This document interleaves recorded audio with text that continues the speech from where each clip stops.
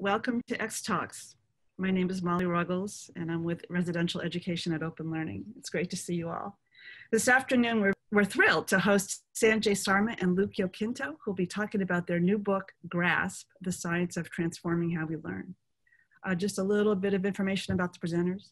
Among a host of accomplishments and impactful contributions to education, science, and technology, Sanjay Sarma is most well known to us MIT folks as the VP of Open Learning. He's also a professor of mechanical engineering.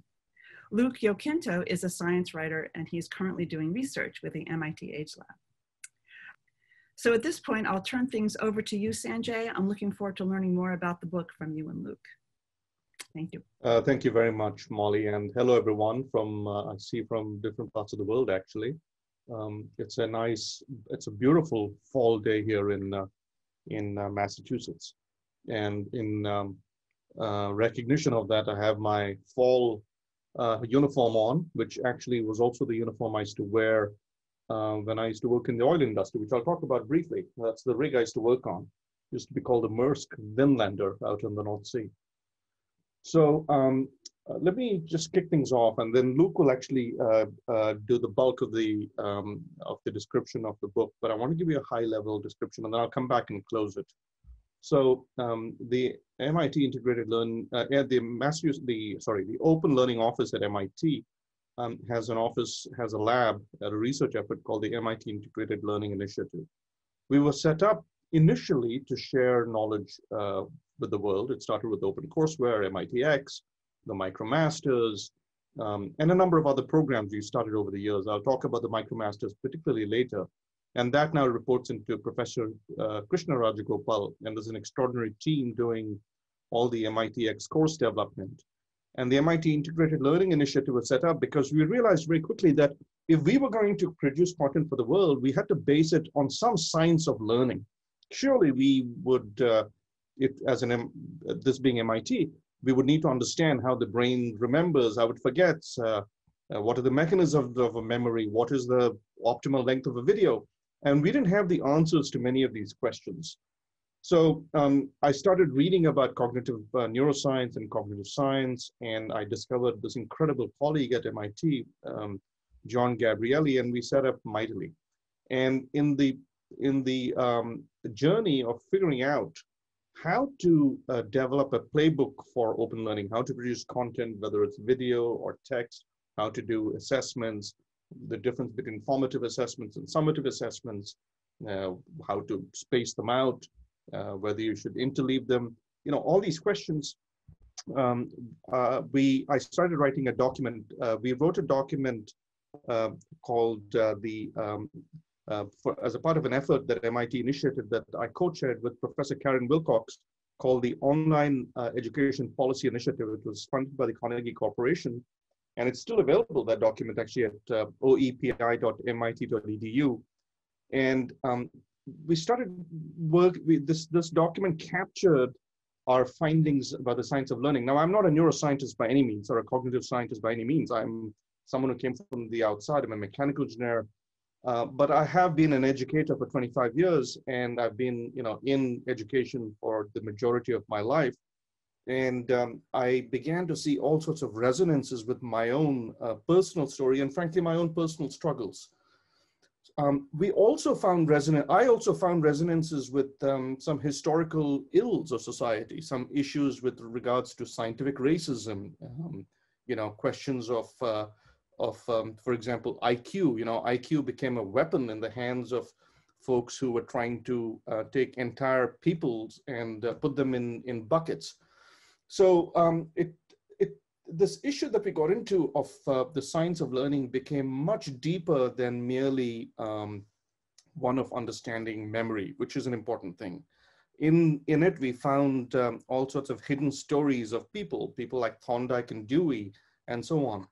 So this book really began with that report, and then in about the 2014-15 timeframe, I started to think about a book, and I really needed some help writing it, someone very talented who could help me craft this narrative, but also continue to do some of the thinking and research, and perhaps continue to do interviews with some of the key people. So initially, I started working with someone by the name of Bill Rosen, a very talented man. And tragically, he passed away as we were formulating the book. It was heartbreaking. And then I sort of retracted a little bit. And then I had the good fortune to meet Luke Yoquinto, who became my co-author. And Luke has been just an extraordinary partner in crafting what is really a composition of 4 narratives, 4 arcs, 4 narrative arcs. And so Luke will talk about some of the details in the book, but let me tell you those 4 arcs before I hand off to him. The first arc is my own personal story. I went to the Indian Institute of Technology, Kanpur in India. I had a wonderful time there. I met my wife there. It turns out that it's a very difficult college to get into, this competitive exam, and the people who get in, you know, are sort of the chosen ones. We went there, and I completely lost my way, frankly. And Frank, what happened there was that I was surrounded by really brilliant people. The professors were great, but I could not get myself going. I mean, I graduated, but I learned some, but I discovered later that what had happened to me is I lost my curiosity. When I finished finished my degree at IIT Kanpur, I went to work in an oil rig in the North Sea, and I went through a training program for this company called Schlumberger. It's sort of a boot camp in learning how to operate complex oil. We produce the first oil, so separate technology for producing the first oil, separators, burning it off on these rigs. These were floating rigs in the British sector of the North Sea. We'd go on helicopters, do the work there, but we had to get trained for it. And suddenly in that training, I was reawoken. I discovered curiosity, I discovered purpose, I discovered context. And what our research in learning showed us was it sort of resonated with that story. So that's the first arc. The second arc that we will talk about, that we do talk about in the book, is the arc of neuroscience and cognitive science. It actually starts in Madrid with someone who won the Nobel Prize eventually, Santiago y Cajal. And Cajal is the man who was a Santiago Ramon y Cajal. In fact, there's a thoroughfare named in Madrid named after him in Madrid. And he's the person who first and very presciently described how neurons look and drew the first pictures, took images with stains, and then in some ways sort of set neuroscience on its pathway. And that field developed sort of independently, starting from neurons, and especially in the last 20 years, there's been some amazing breakthroughs in that. And we'll talk about that. We do talk about it in the book, and Luke will talk a little bit more about it. The third arc is a course at MIT called 2007. And what 2007 is it's the progenitor of all the robotics contests that you see around the world. It was founded by someone called Woody Flowers, a dear friend and a mentor to the Office of Open Learning, who passed away tragically last year, just heartbreaking. All of a sudden, really meant a lot to many of us and inspired a whole cohort of faculty members and students. And 2007 is one of those courses where you learn with a kit of things, and you have to build robots that compete with each other or perform a task. And every year it's a different task. And that course embodies so much about learning that we lose in many of our traditional classes. It has to do with constructivism, which is in constructing, you build a holistic model of what you're trying to learn.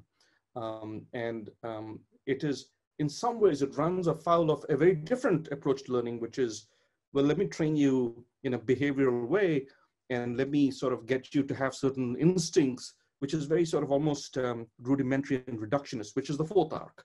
And that is the story of the battle between Dewey and Thorndike, two epic researchers at the turn of the 19th century into the 20th century. And Dewey had a very beautiful outside-in view of the world, and Thorndike had an inside-out view of the world, which is he tried to go to the neuroscience and the cognitive science. The problem is that the neuroscience and the cognitive science they had was not what we know today. It was a little bit sort of, they stopped short, and they were a little bit biased by their own implicit assumptions about society and race and so on. So that approach, the reductive approach, ended up a blind alley. And unfortunately, to this day, drives the way we do education. And it has to do with IQ and, and treating students a little bit like automatons rather than developing them so that they can be full human beings. And what they did in the reductive approach and reductionist approach is they ignored the emergent genius and magic of the human mind, which Dewey and Woody Flowers and others captured. Today, we could make the same mistake, but in fact, cognitive science and neuroscience is now armed with a certain humility, but also with a lot more tools.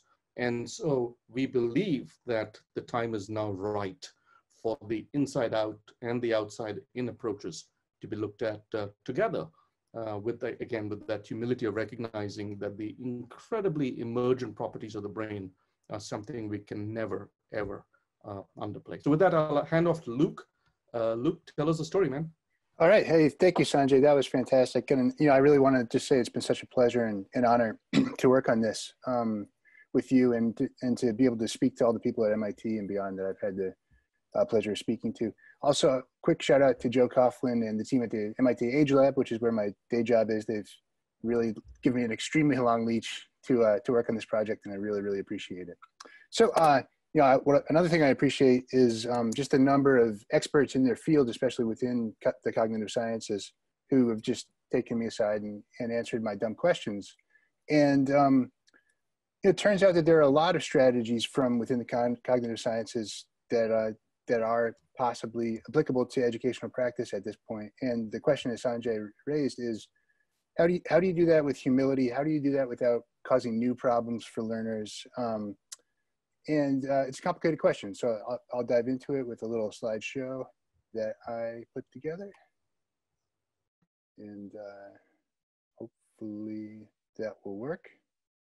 I think it is working. Okay, so this is a map of the North Sea because I knew Sanjay was going to be talking about a little time he spent there.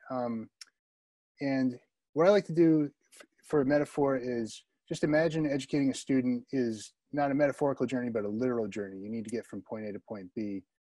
Point A is in Norway, point B is in Aberdeen, Scotland. There we go.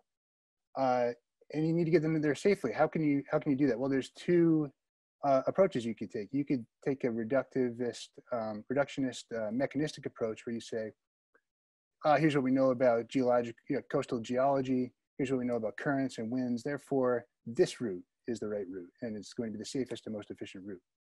Or you could take an outside-in, more holistic approach and say, well, hang on, mechanistic people, your models can't incorporate everything that's possibly out there. Maybe there are rogue waves, maybe there are sea monsters. So actually probably the best route is to see what real ships in the real world have done and not to try to break it down to something smaller than that. So if you look at this map, it looks like we're going to stick through the coast rather than taking the shortcut, right? And when it comes to education, both views of the world are powerful, and it's easy to see how either could go off the rails. Inside-out thinking is an extremely powerful explanatory tactic, but it's easy to be reductive. It's easy to miss that rogue wave. It's easy to miss that just a key part of the picture if you don't know that it's incorporated. And outside-in approach, you can be misled in other ways. You can have a kind of a lemming effect where you end up following people who've come before you. And it can be tough to test those theories and models unless you turn to reductionist methods. So those two approaches kind of personified in education, E.L. Thorndike and John Dewey. So they had a lot in common. They're both psychologists at the dawn of the modern field. When this was a time when basically any psychologist would know any other psychologist in the U.S., but personally or by reputation. They're both devotees of William James. They were colleagues even at Columbia Teachers College, but their impulses were fundamentally different. And just for fun, I picked this picture because their mustaches are so different. E.L. Thorndike looks like he sculpted his with the aid of a protractor, and Dewey's is much bushier, and that basically corresponds to their philosophies of science, believe it or not.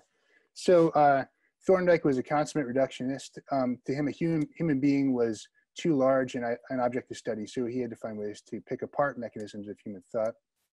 Dewey was the opposite. To him, an individual human being was too small to study. So he built an entire laboratory school to have an object big enough to study. So he had a very holistic approach. And they had correspondingly different beliefs about learning. To Thorndike, learning was a matter of efficiently making associations. He argued that when people, or in the case of his original experimental subjects, hungry cats, do something that results in a desirable outcome, they become increasingly likely to repeat that action. And so they form associations. And those theories came with certain other attendant assumptions as well about students. He believed, like many of his contemporaries, I'll add, that the ability to form useful associations was both genetically determined and set for life. And to him, that meant schools should function less like a nursery and more like a winnower, separating wheat from the chaff. As he told his education students at Columbia University, the one thing that schools or any other educational forces can do least was to develop powers and capacities. So to Thorndike's mind, intelligence was not improvable, and therefore schools should focus on separating students. Dewey, meanwhile, saw learning as constant experimentation. He likened the quote unquote native and unspoiled attitude of childhood to, he said it was very near to the attitude of the scientific mind. To him, context was essential. He didn't want to divide school into subjects like mathematics, geography, and science. It was very project-based, and there was an important social aspect as well. He had even had students act as like different members of society in the little society that they put together. It was really interesting. And in terms of their legacy, one of these famous quotes in education history is that, I'm going to paraphrase, it's from Ellen Conliffe Lageman. It's that, at the risk of being absurdly broad, the history of 20th century education is something along the lines of Thorndike won and Dewey lost. And you know, that's not to say that Dewey was forgotten, not by any means. He's become sort of a ed school aspiration. He's become something that schools strive to achieve, his philosophy, while still checking every one of the boxes set up by Thorndike and his allies. Thorndike, meanwhile, by chopping up learning into manageable, measurable, countable chunks, Thorndike's theory created a scientific rationale for what would become a decades-long, nationwide, ultimately international push for standardization of schools. So we're talking curricula, tests, schedules, GPAs, you name it. This is when you started to hear about the college track in high schools as opposed to the vocational track. It was an ethos that fit in extremely well with the vogue for Taylorism or scientific management, which was then sweeping private sector and the government. You know, most importantly, this was a research thread that both informed the decisions of education reformers who were just heck bent on standardizing school, and you know, just as frequently it provided them with scientific justification for what they were doing after the fact. And finally, I'd be remiss not to mention the scientific racism involved.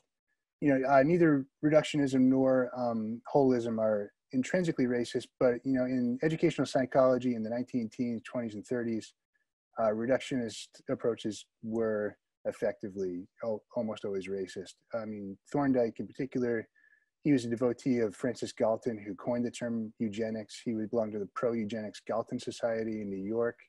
And he did things like he advocated for vocational courses for students of color, which took them out of the academic track, made them ineligible for college, stuff, you know, stuff like that. It's really kind of disturbing stuff, actually.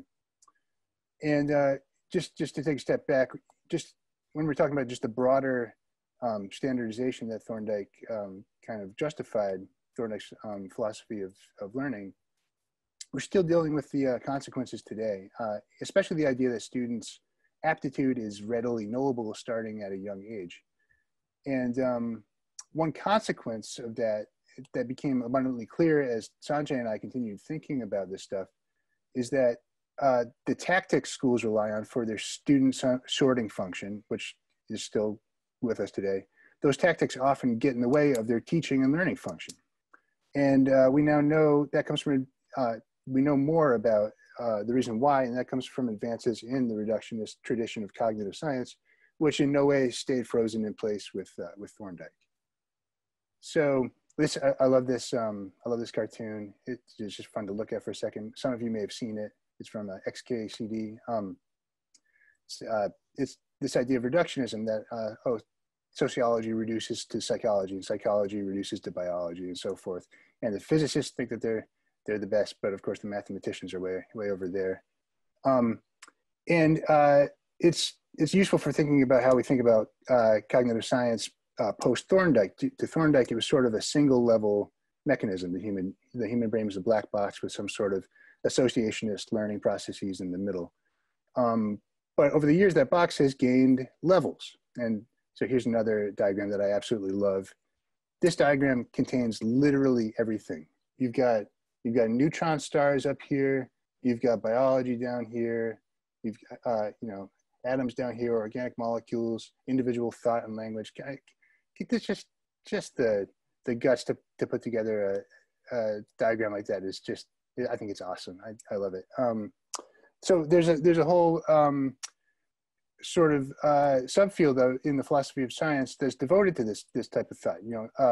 Are there levels of science? Are there, or are there not? It's kind of contentious, actually. And so you can think about levels in terms of mechanism. So does chemistry emerge from physics? Or you can think of it in terms of phenomenology. So do we just separate chemistry from physics because for whatever reason our tools and methods just kind of lead us to think about them differently? You can also think about them just in terms of scale. Chemistry is bigger than subatomic physics, and molecular biology is bigger than chemistry, and so forth. So in the cognitive sciences, we can, at least for Sanjay and my purposes, we can set aside the more Jesuitical aspects of these debates. For our purposes, there are discrete levels, and in fact, I had the pleasure of talking to quite a few cognitive scientists at MIT and elsewhere, and often they would say, you need to talk to somebody at this level or that level, working at that level. And so the analogy I like to use is that the cognitive sciences are kind of like a skyscraper with some levels really well illuminated and we know a lot, and then there's these layers of darkness in between them. And part of the work of it is to connect to the dark levels. And so this is kind of what the ground floor looks like, and this is what Thorndike thought all of learning looked like. So this is Aplysia californica, and Eric Kandel, who's a Nobel laureate who I had the pleasure of speaking to for this book, was the first to isolate learning down to the level of individual synapses. He used this animal model. And this is, it followed a pretty simple associationist learning pattern, very similar to what Thorndike put forward. And indeed, we believe that these fundamental principles of learning apply in humans too, but it turns out to be just the basement of a huge skyscraper. So so that is somewhere in here with the molecular level underlying it. And so now there are all these disciplines and all these levels. And importantly, from an educational perspective, here's the thing: when something goes wrong or gets disrupted at any of these levels, it has the potential to stop learning in its tracks. So you might reasonably ask how activity at the cellular level would affect like how you would actually conduct a classroom. But there really is a factor there. So there's the spacing effect, which Sanjay alluded to. You probably heard the expression "don't cram for an exam." That applies not just to us. So you would space out your study sessions. It applies not to us, but to animals, basically across the board. It's conserved absurdly widely in animals. It's present in Aplysia, that sea slug I showed you, and C. elegans, the roundworm. And when you have something conserved that widely, it's likely fundamental to learning. And that's just, and so I'll get back to that. At the brain systems level, a level up, that's the scale where structures in the brain would be visible to the human eye if they were outside of your head. We encounter things like curiosity as a drive state analogous to hunger or thirst. The perceptual circuits involved in reading and dyslexia, working memory limitations. Above that, cognitive psychology. We talk about causal learning, how we integrate new information into our model of the world, storage and retrieval strength of memories, metacognition, which is how we think about how well we know something, forgetting and effortful retrieval, that's like a process that can strip away the cobwebs of a sort of confused memory. and so on. It keeps going up, and the scope of your microscope keeps getting wider and wider and wider. And what sort of stopped us in our tracks as we assembled this picture, this multi-level picture, was the number of educational institutional structures kind of assembled from Thorndike's day that are, among other things, built to identify promising students or set up the winnowing function of school. And a number of these create stumbling blocks in terms of the crucial learning processes that go on at all of these levels in this cognitive skyscraper. So in terms of the spacing effect that I mentioned, which shows up, both at the synapse level and also the cognitive psych level, we, to this day, we have semesters that end in high stakes final exams that reward cramming. And, I personally have done quite a bit of it. And I can tell you that in college, I got an A- in calculus. I can also tell you that I cannot remember a lick of it. And that's bad. We rightly invest a lot of society's wealth and energy into teaching and learning. And I just want to say that it's bad that stuff like that we invest in teaching gets forgotten by so many of us. And so spacing and revisiting things, if we had a different temporal structure somehow, would help prevent that wastage from happening. Another one, we talk about working memory at sort of the brain systems or even cognitive psych level. Stereotype threat is something where if you're from a disadvantaged group that is by unfair reputation not supposed to do well on a test, that can eat into your working memory, and at the margins that can really hurt you. And high stakes testing can be harmful in that way. More broadly, the Thorndikean project of standardizing school introduces problems with motivation and curiosity. For some students, maybe GPA just isn't a motivator, and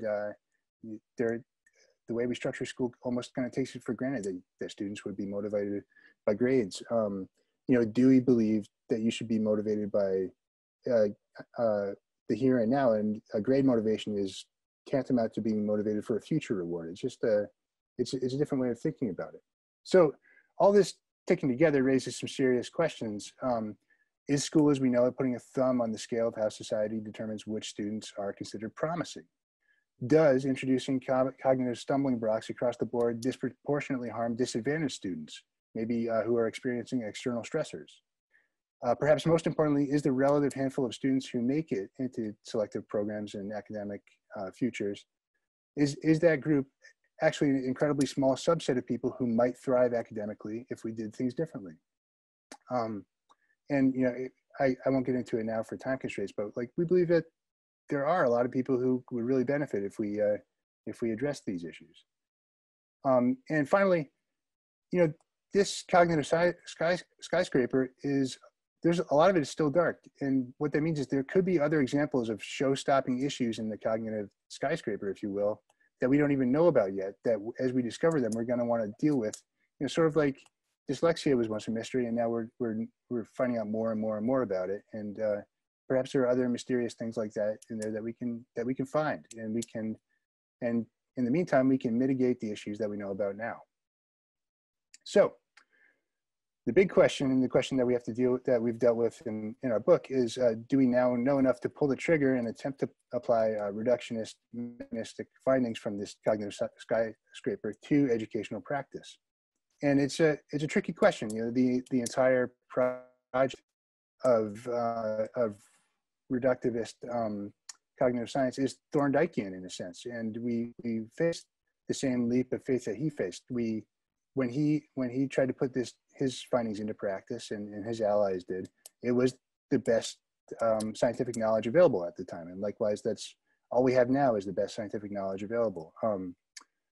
It's pulling the trigger and putting this to work is a leap of faith. And so one thing that Sanjay and I found powerful is to say, you know what, we don't have to limit ourselves to this reductivist tradition. We can turn to the Dewey style outside-in tradition for guidance. And when you think back to the two maps, we can see where the two maps line up and see where both traditions have a strong indication of powerful approaches that wouldn't harm people, would only help them. And so I'll now hand you all back to Sanjay, because I think he was going to talk a little bit more about one particularly hands-on, Dewey-approved approach that we explore in depth in GRASP, which is course 2007. Thank you, Luke. So 2007 is, as I said, this course where students are given a kit and then they participate in a competition. It can be cooperative, it can be competitive. You know, it might be a thing where they build robots where each student has a robot and has to go accumulate points by getting balls and putting them in baskets and so on. And it's a very, and I've taught this course. So the question is, should you teach design bottom up, where you teach the mechanics and so on of, you know, how when things break, yield strength, kinematics, etc., or should you teach design this other way, where you have a systems problem and you're addressing it outside in? And MIT is pretty unique in that we do both. Now, in this course where we teach, and by the way, when I learned in India at IIT, which is a great school, I learned bottom up. You know, I learned how to analyze, you know, whether a gear could take a certain stress or if a bearing could take a certain load. But we didn't get that much of an outside in, you know, let's look at the system. How do you design? How do you think about it? Now, this doesn't apply just to design. It also applies to things like calculus. You know, Luke used the example of calculus. Of course, you want to learn calculus, but really what it is about calculus in the long term is, I call it calculus thinking. And it doesn't apply just to math. This calculus thinking of slopes and derivatives and integrating actually applies to a lot of things in life. If you really get it, you got to speak that language. And so that is what is referred to as constructionism or constructivism, and it has its historical origins in the work of people like Piaget. The other hero in this field is Papert at MIT. And how do you trade that off? The strange thing is, it's the outside in thing that gives the inside out thing life. And that's what was missing in my own education. I learned a lot of things inside out. I learned from the bottom up, but I never got the big picture. And for me, it all clicked, as I said, when I went to Schlumberger, and they would train us in this boot camp mode where in the middle of the night, they'd wake us up and say, the separator's broken, go fix it. And the separator would be going crazy, the pressure would be building up. And of course, what had happened was in the middle of the night, someone had gone intentionally in a thoughtful way, sabotaged the separator. And I was applying control theory principles, which I sort of didn't really understand when I was a kid, but now I did, but in an applied way, to say, oh, it's out of control. You know, the bellows is leaking or whatever, and then I would fix it. And that was what was amazing. But the other thing I realized in Schlumberger was they weren't trying to get rid of me. They were trying to make me a success. And one of the other challenges in our education system is, and it goes back to this Thorndikean view, maybe it goes back to Galton, and, you know, the whole IQ thing was to separate the winners from the losers, the people who have it from the people who don't. But at Schlumberger, it was all about, you're going to be on a rig, you're going to make us money, we want to make you successful. And that transformation was incredible. It wasn't about winnowing. So the question then was, can we take the Schlumberger approach and sort of take it out, you know, jailbreak it from the world of Schlumberger and scale it? So when I arrived at MIT many years later, this is what Woody Flowers was doing with 2007, which is creative thinking, applying, and MIT was also doing the inside out, and the twain were in fact meeting. So what does open learning do? I'll end with this. So the MIT, our office, Open Learning, Molly, who introduced us, is a wonderful member of Open Learning. This is the office that hosts a lot of our work in OpenCourseWare, MITx, MicroMasters. Open Learning tries to strike the balance between, on the one hand, making knowledge accessible. And that we have done by giving our entire curriculum away for free through OpenCourseWare. And OpenCourseWare now has more than 150 million unique visitors, several hundred million users. And then we created MITx a few years ago, but actually 8 years ago. And then we spun it out into edX, which is a Harvard MIT investment. And edX has crossed 100 million enrollments. The difference between OpenCourseWare and edX is, and MITx courses on edX, is that those courses have a cadence, and at the end of it, you get a certificate. OpenCourseWare is simply the sort of the class notes and videos of the class. So we made knowledge accessible. But, you know, MIT still admits students, and we admit 6%. So it's still a winnowing process. So is there something in between? Can we blur those boundaries? And that's how we invented the MicroMasters. What we did was we said, we will take 4 courses in a field, let's say supply chain, that was in fact our first one, and we will offer them on a freemium basis. All MOOCs are freemium, so the content is you can access it for free, but you pay for certificates and assessments and so on. And you pay a very nominal amount. So can we make these MOOCs and take these 4 courses, and we invented this thing called a MicroMasters, basically half a master's. But there is no admissions. We call it inverted admissions. Anyone can take the courses, and you just take them. And when you finish, if you finish, and there's no admissions, if you finish, you get a MicroMasters. But if you finish and you do really well, and you apply to MIT with the MicroMasters, then we will give you credit for the stuff you've already finished. And we will let you graduate. If it's a 1-year master's, you get credit for half the semester, one semester, you finish in half the time. So that way we were balancing access with selection and, some element of, you're going to make it at MIT. And this is an example of how we believe we will need to fundamentally rethink the way in which we balance this epic struggle in society, which is on the one hand, some people are going to get the job, some won't. So there is an element of winnowing with the issue of how we give access to the world. So that's how we sort of trade it off. And in everything we do at MITx and edX, we try to apply some of the principles of cognitive science that we talk about in the book, such as, the short videos, the testing effect, the spacing effect, interleaving, all that stuff. We try and apply it. It's not easy, and we're going to get better at it. So that's the story of the book. That's the arc. I, again, wanted to say thank you to Luke. Luke has been such an incredible partner, because to craft these 4 arcs and to make them fit together was quite a feat. I think Luke did a really good job. So all the credit to him, really. But really a pleasure to talk to you about it. And we welcome questions. And back to you, Molly.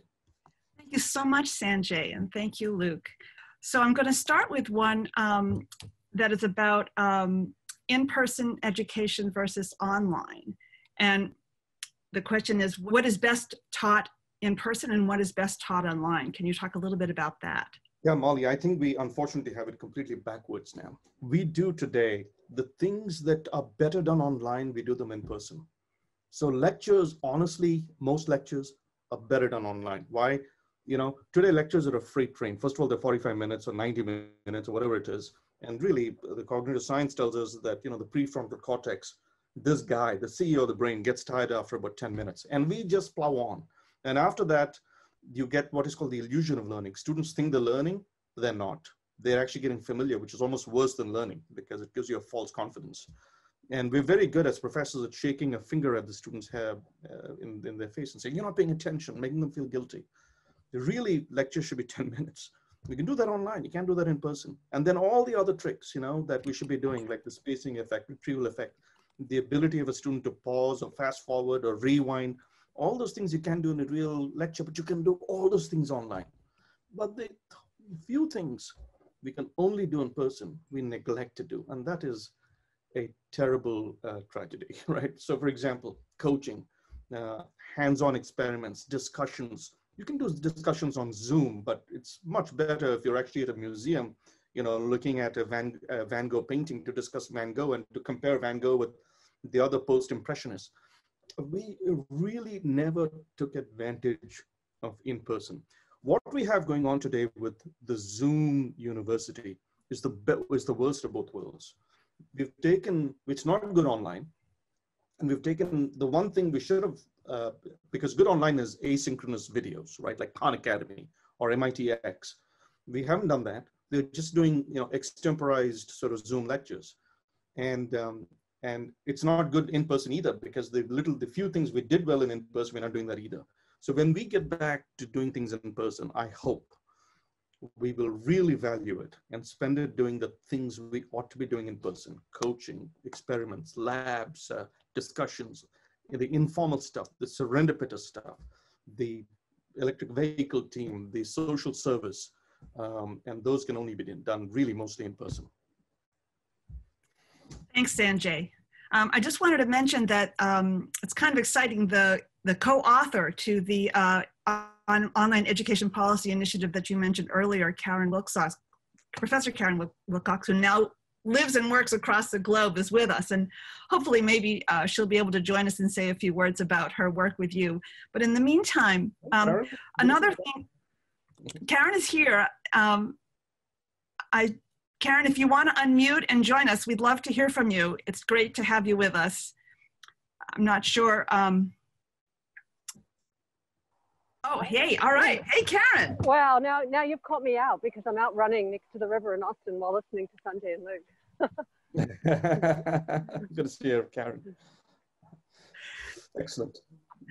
That's Karen for you, but. So getting back to some of the questions that people had, several folks wanted you to talk a little bit more, either Luke or Sanjay, about the concept of inside out learning versus outside in, what that means, just a little bit more clarification of that.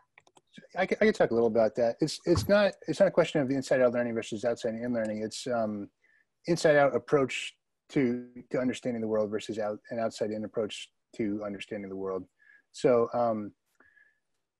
inside out, its closest cousin is reductionism, which is you try to understand biology in terms of chemistry. You try to understand, explain chemistry in terms of physics. So, for instance, the Nobel Prize today, it was a biological phenomenon that is CRISPR, but they won the prize in chemistry because it was ultimately, came down to severing and reattaching chemical bonds, right? Reductionism is all about getting to the very bottom, but what we're talking about is a little bit more of like getting to the mechanisms which may be at different levels. So you're not trying to get all the way to the bottom, but get to these explanatory levels. And so rather than say throughout the book, this sort of like reductionism, but not quite reductionism, we coined this term inside out approach, a mechanistic approach for understanding the world from the inside out. And outside in approach is you say, well, you know what, there might be all these factors that we can't incorporate into this mechanistic model.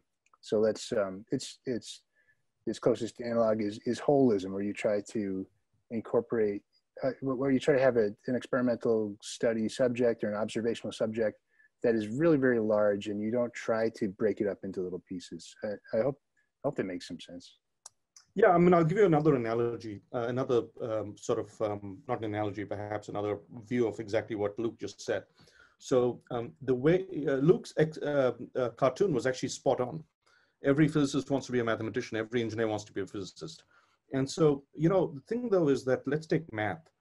We teach math the way we prove it. But actually, when it was discovered outside in. Someone saw a mathematical phenomenon, they generalized it, or physics phenomenon, they generalized it, and then they discovered the truth.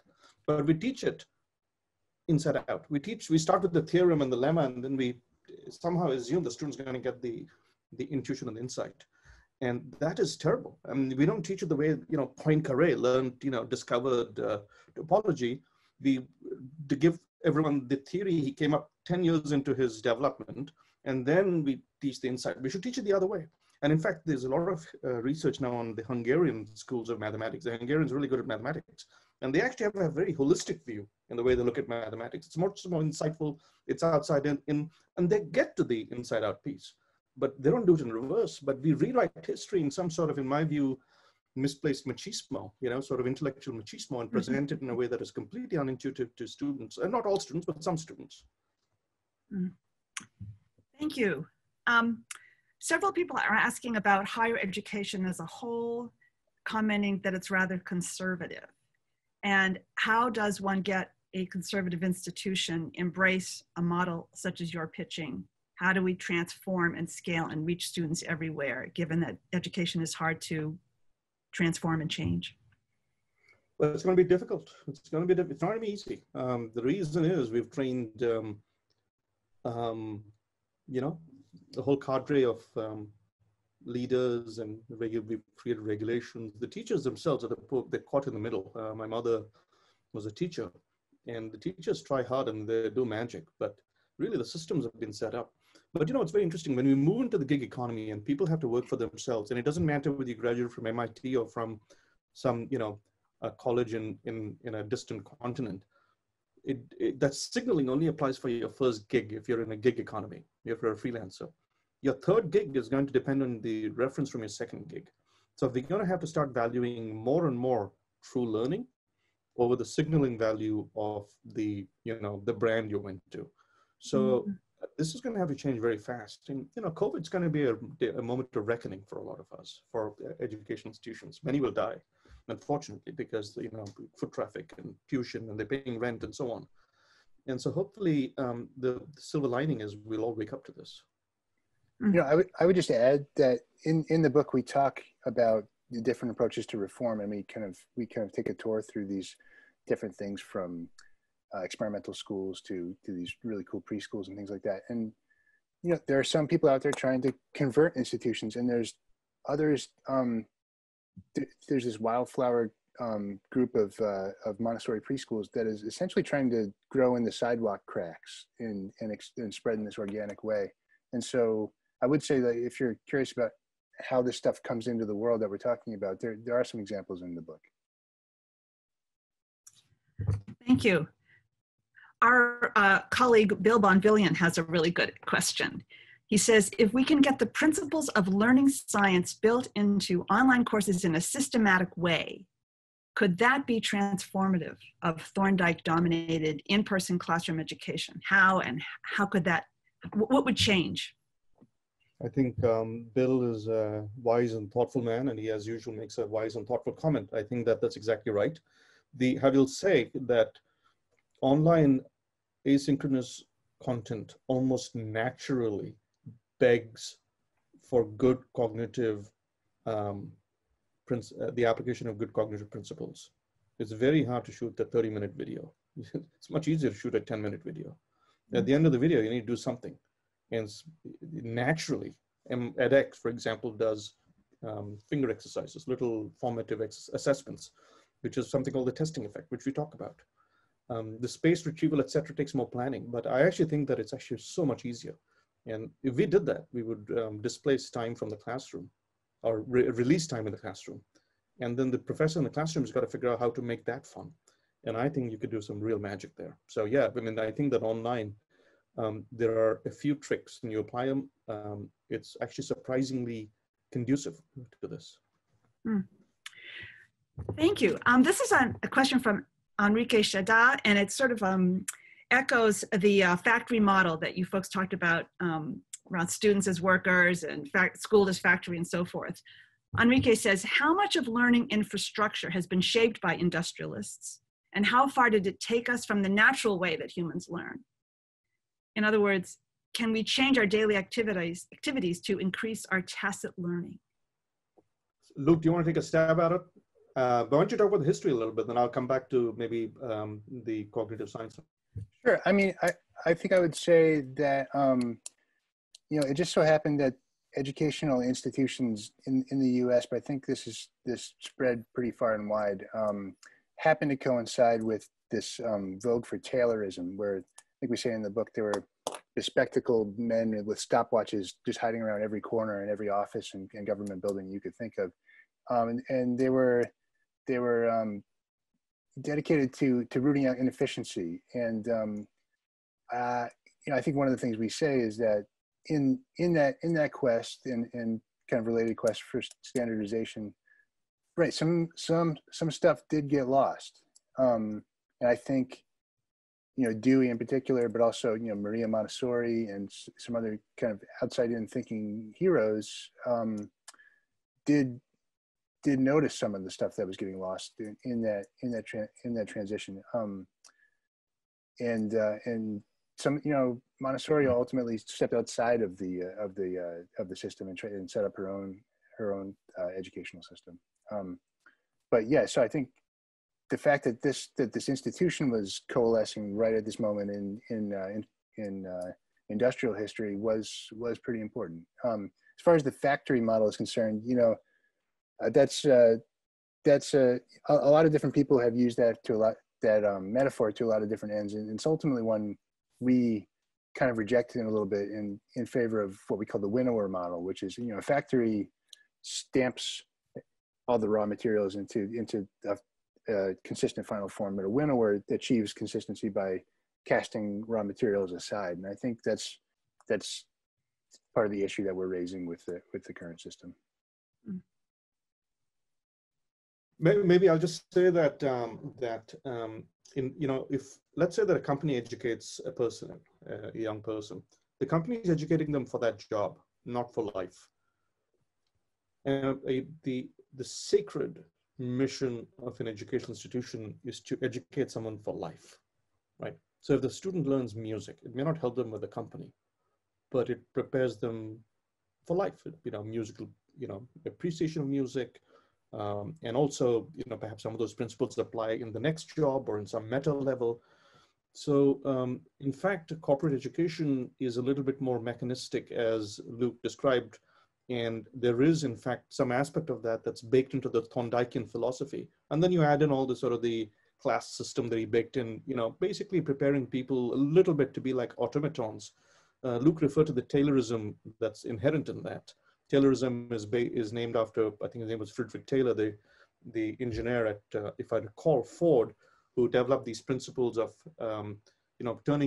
making people very efficient with time and motion studies. And that's captured in the Charlie Chaplin movie, right? Modern Times. So so that impact is there. And that's what comes down to Ellen Lagerman's quote that Thorndike won and Dewey lost. It is mechanistic, it is a little bit corporate, and it prepares you for the next job. And we have an element of that. Higher ed in America, especially American higher ed, has fought that, thank God. But I think needs to do a lot more. We have a question from one of your former students, Kat Donnelly, who she's grateful for her interdisciplinary engineering systems PhD from MIT that you helped her engineer, which brought many departments together. She's asking, how can MIT promote more big picture interdisciplinary graduates, maybe with student-designed curriculums? How can we drill out to the big problems versus drilling into the minutes? First of all, hi, Kat. Lovely to hear from you. I think that we need more people like Kat. She came from a very interdisciplinary background. Her thesis was interdisciplinary. In fact, graduate school can be very interdisciplinary because graduate students craft a thesis and then they craft a curriculum almost in pursuit of that. I mean, of course, there's some required courses, but there's a lot of freedom. And working with Kat, I began to work on behavioral psychology. I mean, she sort of, through her research is how I learned about that topic. I think that in the undergraduate realm, we need to do a little bit more of that. I think we need to take some principles of apprenticeship and coaching that we do in grad school and move it more to undergrad. Undergrad has become a little bit more sort of a treadmill, Well, there's a lot of really interesting questions, and we're not going to get to all of them, but this one really jumped out at me, and I thought it might be worth asking. Brian Hughes says, and this is a slightly political question, but if our educational system is focused on culling the herd, that would explain the disillusionment of the lower half of the IQ bell curve in our population. Rather than figured out how they can best succeed, we've pigeonholed them into dead-end professions. So the question is, how can we retool our educational systems to serve everyone, not just, quote, MIT worthy? Brian is actually an MIT graduate. I know him well. He's a dear friend and also one of the people behind xPlo, which is a summer program. I think we just need to fundamentally rethink our mission as that of transforming every student into a superstar. We have lazily slid into the world of declaring winners and losers, and damn it, we can be better than that.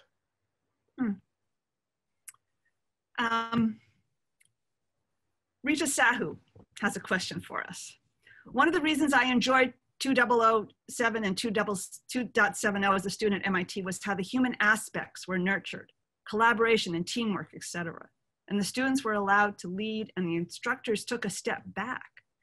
Some of us experienced that for the first time at MIT, and the, quote, humility aspect was and is one of the reasons that the course was and is extremely successful and made us learn in a fun way. I guess she's just reflecting on that. I think she's inspired by what you've said around this related information. Yeah, no, I agree with Rita. I think that we just need to stand back a little bit, with students sort of guided, deliberate practice is the term that a very eminent psychologist, Anders Ericsson, describes it in a book he wrote called Peak, the Science of Expertise, I think it's called. He passed away a few months ago. It's a real tragedy, but the whole science of coaching, I think we need to internalize it in education. So we've run out of time, but I just want to thank you both for this fantastic xTalk. It was our first virtual one, and it's been a great success. Thank you so much. I guess if we can just virtually clap for you. Thank you so much, Luke. My thanks to Sanjay and to the whole team here. All right. Take care, everybody.